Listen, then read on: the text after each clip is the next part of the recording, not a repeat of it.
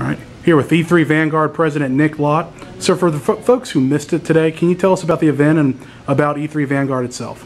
E3 Vanguard was created not a year ago, November of last year, with an opportunity to grow the party. We saw that there was a need to reach out to people who were non-traditional conservatives, non-traditional Republican supporters who would unite with us and go and grow the party. And we've considered it just a great opportunity to enlist the support of our state elected officials, the state chairman, Joe Nosset, and go after these voters, not just leave it there on the field for the Democrats. And so today, E3 Vanguard, which stands for Educate, Empower, and Enhance, we held a forum, and our state legislative leaders, Speaker of the House, Philip Gunn, and Lieutenant Governor Tate Reeves shared with us their vision for moving Mississippi forward. And we discussed health care, we discussed the economy, and we also talked about education. And I want to take this time just to applaud the legislature and the governor on their leadership as they develop some